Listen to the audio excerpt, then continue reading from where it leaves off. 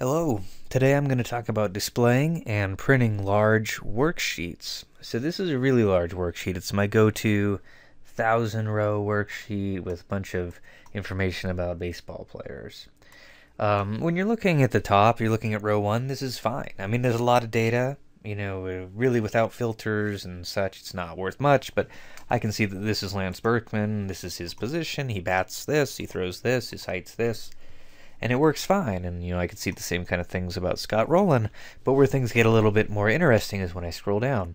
I just go down just a little bit, right? And if that looks like a name, if you're a baseball fan, you could probably guess that that's probably a position, but what's this? Right? Like, what's this? What's bats? What's throws? What is this number? What is this number? The problem is that I don't have a set of row headers up there. So there's kind of the digital and the print aspects of this. So if I wanted to address this in a digital format, like right now, if I were to click in cell A2 and I headed to the View tab, I could freeze panes. What a freeze panes means is that everything above and to the left of the selected cell is going to remain on the screen. Doesn't matter where I'm scrolling to. So I click here, I freeze them. Now when I scroll down, you can see there's no point where I don't know what's going on. Here's Willie Mopena, and his height is 75, right? It doesn't matter. If I'm in row 1000, the data is still meaningful. So freezing panes, very useful skill, but let me show you something else. If I want to see a print preview, which is something I'm going to access from File, Print, this looks good. Like, this is awesome. This is just what I wanted page 1 to look like. But when I go to page 2, that is not good, right? We've got that same problem. I mean, right? It's like, what is this? What is this? The problem is that I need to repeat some rows at the top of every sheet. So notice that the way it looks, this digital version and the print version are different. So if I was just concerned about displaying this in a digital format, I would just freeze panes. I'm going to unfreeze those panes by going back to where I came from. And notice that now I've got like a more accurate representation of what it's going to look like when it prints. So there's a couple cool things that you can do to help your document display better. One of those, which really works well sometimes, it's going to work really terribly this time though, is under the Page Layout tab. Page Layout tab is where we're going to be spending most of our time.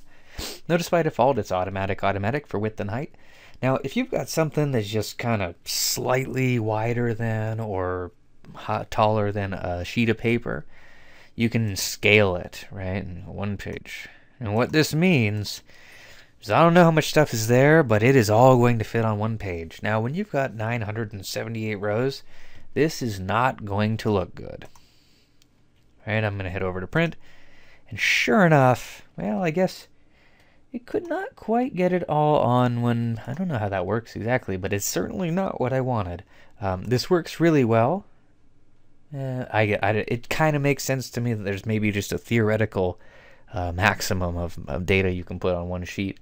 That didn't quite work for us. Fortunately, there's a better solution. If you just had maybe 50 rows, maybe you'd want to go with that scaling option. Sometimes it's a good one and sometimes it's not. Alright, so when I switch it back to automatic, here, and I head over to the print preview, it looks like it was expected. Now, there's a better solution than trying to just fit everything on one page. It works great if there's maybe 40, 50 rows, whatever. If it's just off the page, then these are a really good way of doing it. But there's a better solution, and that is accessible a couple of ways. I'm going to head into the page setup dialog box. You're going to go here enough that you might as well be familiar with it. You can do things here like messing around with your headers, footers, margins. I'm going to head over to sheet options, and I'm going to go rows to repeat at top. So when I froze panes, I had this row displaying at all times. So I'm going to click in rows to repeat at top, and I'm going to click on the row heading for row 1. Notice it's kind of obscure, absolute reference to row 1. I click OK, and nothing happens until I head over to the print preview. Now this looks good, and this looks good, and this looks good. So this is kind of the equivalent of freezing panes, but it's going to be more print friendly. So those are kind of two ways of doing the same thing. The last thing that I want to show you is, I can't do a great example of it with this data here, but let's say that I just wanted to when you press the print button, I just wanted to show this data. And so this is not a great data set for that, but sometimes you don't want to print everything out, right? I mean, there might be some formulas or just some things that you're not trying to present, but you make a decision about what you're going to print. Then you're going to head over to the print area, set print area, and so what that means is now when I press the print button, this little piece right here is going to be what is going to be displayed. So if I head to File, I go to Print, you can see that I set the print area. Like I said, this is a weird data set for that, so I don't know why you would do that here, but there are times when you would want to do that. I'm going to clear that print area. The last thing that I will show you, because we're talking about printing more or less, is Gridlines. So notice when I print this, well, this is actually a bad example because it looks like a table and it's perfectly readable. But most data doesn't look like a table. You've got grid lines right here. I'm viewing them. You can turn them off, right? That doesn't do anything. It just makes it more readable. I'm going to leave them on, but they don't really show up when you're printing the worksheet.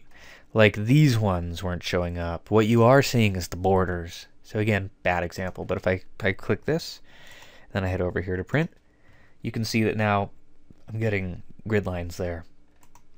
Sometimes you want those to show up when you print, sometimes you don't.